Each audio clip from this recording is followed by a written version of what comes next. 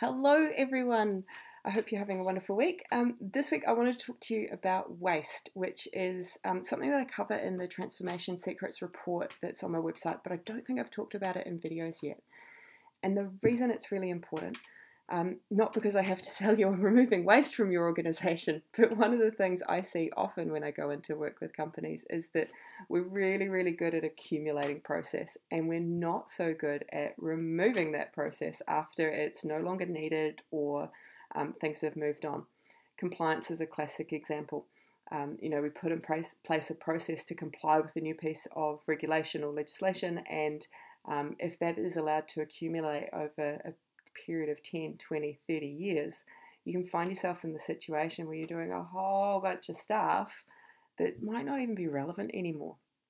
And so when we take this mindset of cultivating an understanding of A, value to customers, and then B, waste, so those things that are not useful to customers, I take a very broad definition, and we cultivate that understanding, and then we cultivate that opportunity and that environment for people to go and remove waste, and we make it safe to do so. That's what starts to really drive that productivity engine and that continuous learning engine. So these ideas come from lean manufacturing type roots, right? So the Toyota company with the lean manufacturing side of things, you've got Seddon, who really took those principles, and with his company Vanguard, which is still around, they apply that to service-based industries. and so those concepts around lean and around understanding value and then removing waste that doesn't meet that value for customers, they've been around for a long, long time. And one of the stories that I was told when I was first learning some of these techniques by one of my mentors was the story of Taiichi Ohno, who's considered the father of Toyota's lean manufacturing principles and processes. He spent a lifetime in the company. So he started very young, graduated all the way through, and the story goes something like this. At the end of his life, he was asked, how much waste do you still see in the Toyota company?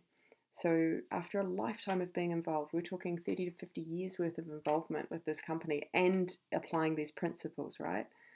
This person is asked, how much waste do you still see? And I was asked this question. So the answer that I gave was 30%.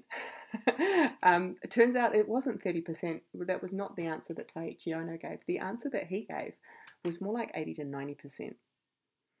And that was interesting to me on a number of levels. So first off, you could take that path that after years of applying these principles, there's still a whole bunch of waste. Like, why even try?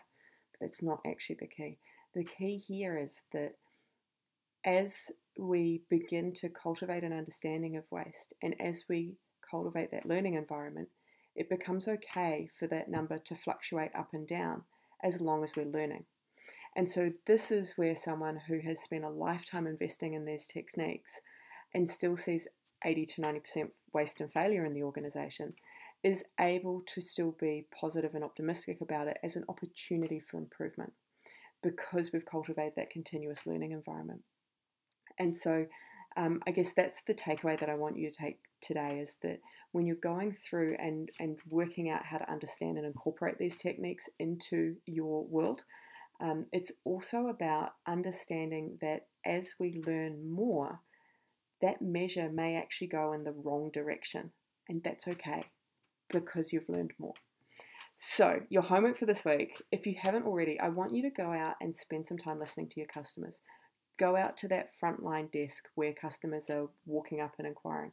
Go and sit in a call center where those phone calls are coming in and you can listen to what customers are asking of you. Build your understanding of what's important to them. Build your understanding of what is value to them and what are all of the things that are not adding value.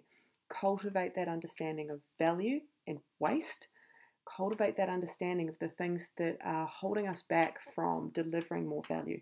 And we're actually just spending time doing stuff that's kind of spinning our wheels, or it's really low importance and it doesn't have a big impact on customers. And then as you go through that process in parallel, what we want to start to do is cultivate that environment where we can remove that waste. We can start to strip out those things that aren't adding value. We can strip out those processes that we've accumulated over years and years and years. And we can start to get better at removing process rather than simply adding it. And so over time, we're not continuing to grow that weight and that inertia of the organization. We're actually starting to build an organization that ebbs and flows as needed. And as equally as we can add in a new process to help us to do better, we can actually remove those things that we no longer need. So that's your homework for this week. Go out and listen to phone calls. Get it in your head what's adding value and what's taking away from that value for your customers. And then come back and post a comment below and let me know how you go. I'd love to hear what you're learning and what you're observing. So wherever you are in the world this week, I hope you're having a wonderful day. It's beautiful outside here in New Zealand, and I'm actually about to head up the valley in the sunshine and go and collect some native totara trees, and we're going to replant them around the village. So I hope you're having a wonderful day. Go out there and smash it this week, and I will see you again really soon.